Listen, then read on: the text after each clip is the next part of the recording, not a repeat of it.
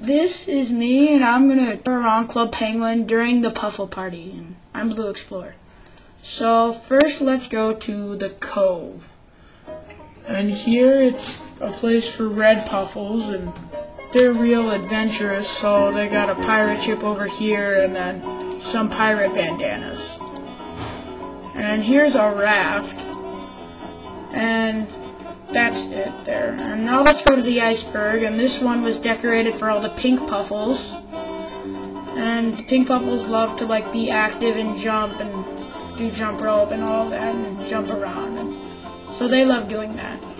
And then here's probably one of my more favorite places. It's the forest. It's this giant ball pit. And if you walk inside and throw a snowball, it'll actually turn into one of the balls inside. So that's what happens there. And then let's go to the plaza. Yeah, nothing really changed, but the pet shop, it's kind of like this disco place for all of the penguins and puffles just to dance and stuff. So that was kind of cool. And now let's go to the underground pool place, which they turned into a half pipe for the black puffle, which it's pretty cool. So I like it. I mean, it's pretty cool, and the black puffles are like on skateboards doing tricks. And you can shut the windows and all the puffles turn on fire. And here is the mine, and the Puffalo box pin is right there in the corner.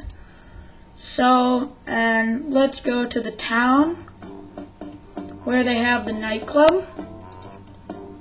And they changed the nightclub into like, it was kind of already a disco place, but this time it's like ultra disco for the purple puffle, which just loves to dance and hang out and like that.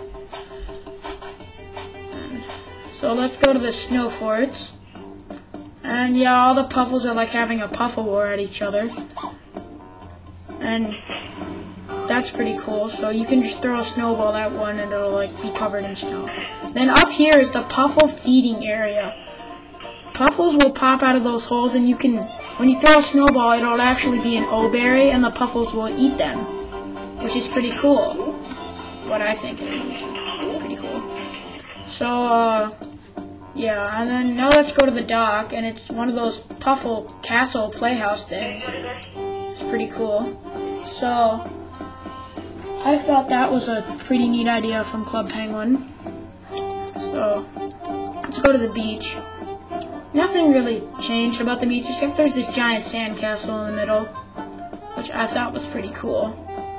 And let's go to the ski village.